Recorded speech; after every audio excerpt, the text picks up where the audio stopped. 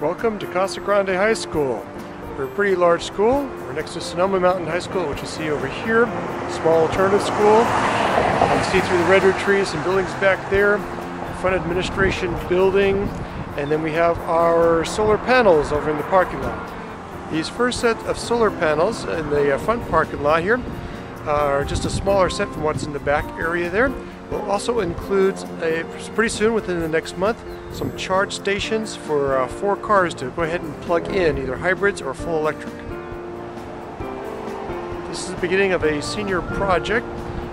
We're going to be landscaping this lawn area, converting it over to a shrub of native plants here in the next few weeks. And it was 6 seniors have volunteered to do this. One of an Eagle Scout project, which we helped with about a year or two ago, helped build these frames with these boxes so that we can have now annual plants here right by our front door. Right behind our administration building, we have some nice redwood trees sitting behind there in the lawn area. There was another senior project that actually built this sculpture here in the middle of campus with CGH all the way around it. Various things with a pencil and pen on top and an eraser. And a couple of years ago, we went ahead and built these containers in the middle of the campus where students can sit, and they're all planted with native plants here, and they're all right in front of our library building with an area where students can congregate. I'm now in the center of campus, right here in that spot we just showed you, and I'm going to panorama around the entire school so you can see in a circle the number of buildings and the lawn area that we have. There's a full acre out there that we'd like to eventually convert over to a permaculture style lawn, and other things like an outdoor kitchen. We have the gym in the back area with some fields back there. We have the science and art buildings on one side. We have the counseling office right here. In the background you'll see the biology building, and then right on back a little area we have the organic garden back there, and then back to the library. We have a multi-purpose room over here, and this is the back side of the library. And here is our organic garden. That's culinary arts programs, and it's cooking. Creates the foods from the various vegetables they pick all year round. This is our new drama room, and also a music room, a small tiny little theater in there. And right behind there is our small music hall where our orchestra plays. This is a small little quad area where we have our biology building with 4 classrooms in it.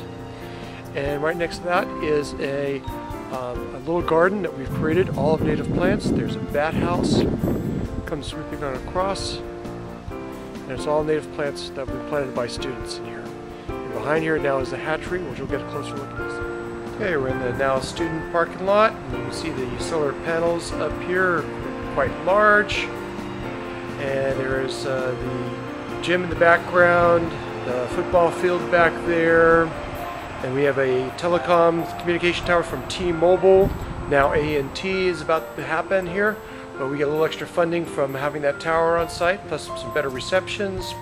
We have some tennis courts back in this range right there, and you can see much more of the solar panels. They're up above.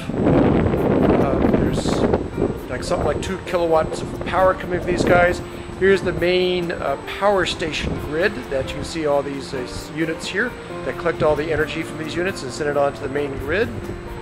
Then we have some soccer fields back there, and then from there you'll see a nest up there, and that's from sometimes there's a larger bird that sits there, but it's a wooden structure, kind of a fake thing, but it looks really cool. The large flagpole, and then coming onto our hatchery area.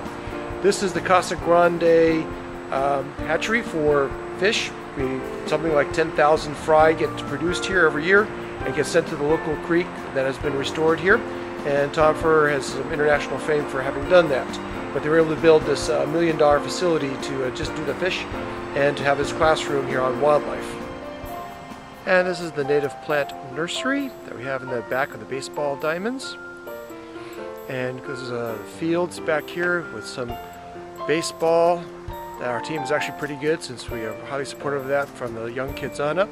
See a larger field for playing in with the gym in the background and a redwood tree with the parking lot back here too. Okay, in our native plant nursery, We have the stock shed there, plus a little media bin with some storage area in the background, but up above you'll see that there is some solar panels and a wind turbine and another solar panel back here that fill the batteries with energy, which run the night lights and also the pumps when we need it. The work areas, a whole classroom can fit out here, working around the tables. There is a small hothouse that we developed from an old baseball backstop, and then there's a little wash area to keep the pots nice and clean. This is our bench area, so it's easier to weed and water when the plants are young and small. And then we place them out here on the ground with overhead irrigation, so growing into larger shrubs, and we grow all the way up to 15-gallon trees in the background here. And you see we have about 40 species throughout the facility here.